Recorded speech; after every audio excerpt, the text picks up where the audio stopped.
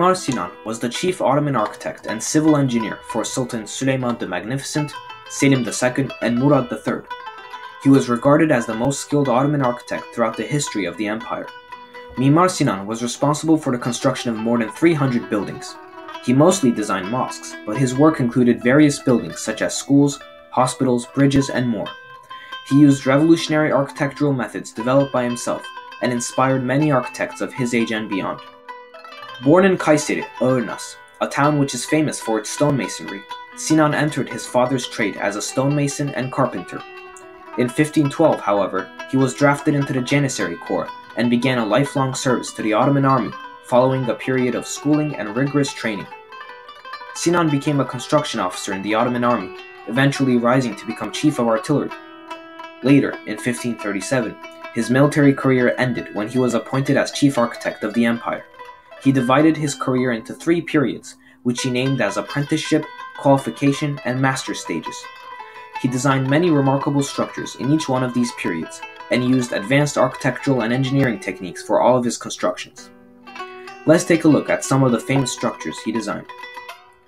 Süleymaniye Mosque is an enormous mosque which is located in Istanbul. It has a large dome flanked by smaller half-domes. It has 4 magnificent minarets with a total of 10 galleries, which symbolize Süleyman the Magnificent being the 10th Ottoman emperor. This mosque is especially important for its excellent acoustics and symbolic meaning. Selimiye Mosque is considered Sinan's absolute masterpiece, and is a majestic mosque located in Edirne, Turkey. It was added as a UNESCO World Heritage Site in 2011. The mosque's main structure consists of a succession of 18 small domes, dominated by a huge central dome. Beneath the main dome, which is supported by 8 columns placed close to the walls, an innovation at the time, is the sanctuary, a large square space. The mosque can be observed from great distances away, as its location was carefully determined by Sinan. In order to better demonstrate Sinan's genius, let's take a look at some of the techniques he used in these mosques. One of Sinan's brilliant techniques is the soot rooms he placed in some of his mosques. During the period Sinan lived in, candles and oil lamps were used for illumination. The burning of candles and oil lamps generates soot, and the soot would naturally blacken and pollute the ceiling of the building it was used in. However, Sinan managed to collect all of the soot in a room with a ventilation system he designed. Not only did he prevent pollution and unattractiveness in the interior of his buildings, but he also used the soot collected to produce a good quality ink. The way his ventilation design works is still a mystery today.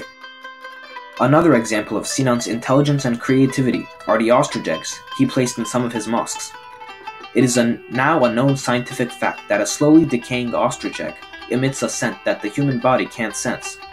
However, that particular scent is picked up by spiders and other insects and actually repels them. It is presumed that Sinan was the first person to discover and utilize this phenomenon in his structures, and the use of ostrich eggs is first observed in the Süleymaniye Mosque. Dozens of ostrich eggs were brought from Africa and were beautifully decorated before being placed in various spots within the mosque.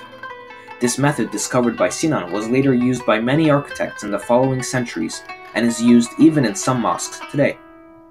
However, it is a mystery as to how Sinan discovered this method 400 years ago. Perhaps the greatest trait of Sinan's mosques are their acoustic properties. Sounds of speech or music in a structure with poor acoustics would be disturbing, and there would be much extensive ringing. Sinan was able to develop several effective methods to achieve perfect acoustics in his mosques and other buildings. For instance, he hung dozens of jars from the ceiling in some of his large buildings, which resulted in the preacher's voice being heard clearly everywhere in the Süleymaniye Mosque. Even though he lived more than 400 years ago, there are few buildings that could match the acoustics performance of Sinan's designs. Mimar Sinan was truly ahead of his time, making brilliant projects and innovations, some of which still confuse us today. We can't possibly squeeze Sinan's work into his lifespan, as he inspired generations of architects and therefore is responsible for thousands of structures built until today. To sum up, very few other architects in history have made as big an impact on the world as Mimar Sinan.